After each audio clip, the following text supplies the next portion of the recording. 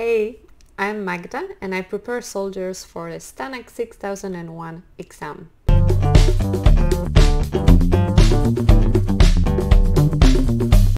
So you have probably read the title and thought, what are the language functions? So let me explain. Let's take a look at some language functions that you are expected to demonstrate at the level 2 and 3. So here are some examples of the tasks. First, the language functions, the ones that you can see on the screen right now. And some examples of the tasks that those language functions are reflected in. You're going to find them both in the speaking tasks, such as discussions, briefings, role plays, as well as in the writing tasks, in the informal letters, formal letters, or reports. So grammar and vocabulary in isolation are not enough to succeed in the exam and in a lot of life situations as well. You need something that puts them both together, both in formal and informal situations. So this something are language functions. Let me show you how it works. Or better, let's take a look at it from using a metaphor of the human body. Let's think about the human body as if it was the language production. So our bones is grammar. Our muscles, vocabulary. Then language functions would be the workout. We need it in order to keep the bones active and the muscles grow.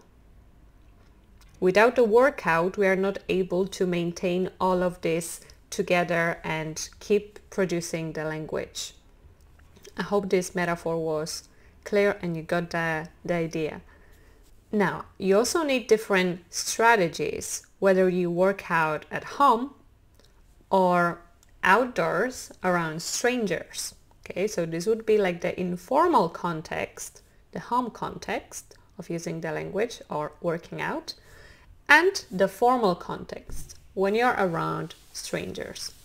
So you have to adapt the strategies that you use to the context that you're in. Language functions are somewhere on the verge of grammar and vocabulary because they contain some elements from vocabulary such as expressions and grammar, because when we use them, we need to think about grammar structures. We need to think about indirect questions or direct questions, gerund or infinitive, which are considered the grammatical aspects. So I've decided to create a digital product that, in my opinion, has been missing on the market. And let's be honest, it's not that we have a particular abundance of the products and materials related to the STANAG 6001. If you have been preparing for this exam for a while, you know very well what I'm talking about. So let's take a look at my ebook. Let's take a look what's inside of it so that you can have a clear idea of what is it about. Alright, so my ebook covers all the language functions required in order to pass the level 2 and level 3 exam. It also contains extra content, such as strategies on what to say when you get stuck, you're asking for repetition, clarification, information about using phrasal verbs in formal and informal contexts, and hands-on patterns to follow, for example, in the descriptions. Let's take a look at one section, for example, making suggestions.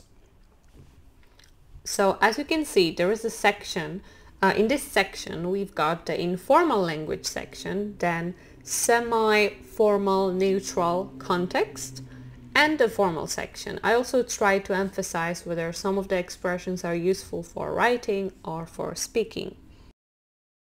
My goal was to create something that brings a lot of value and meets students' needs.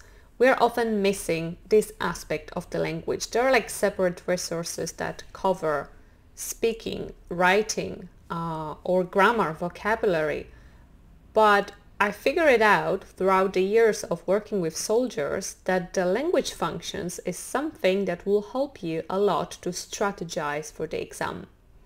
I have also decided to include the audio version of the ebook so that you can hear all of those expressions. So it saves you a lot of time because you don't actually have to go and check the pronunciation of those words. So this is a bonus that you will also get once you purchase the ebook. It is available on my website www.militaryenglishcourse.com. Find me there and explore the website. It's full of free materials, free resources for you to use, and check out my other YouTube videos for some free content in the form of webinars. I will see you soon.